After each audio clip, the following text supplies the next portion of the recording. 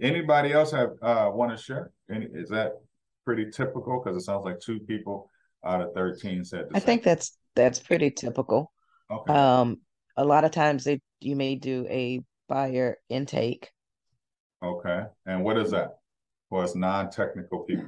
What's a buyer? Um, just if you going by your form and finding out, all the particulars that they may have. So, um, if they have money to put down, where they getting the money from, what areas they're wanting to look in, their job history, if they've been there for 2 years, like that kind of thing.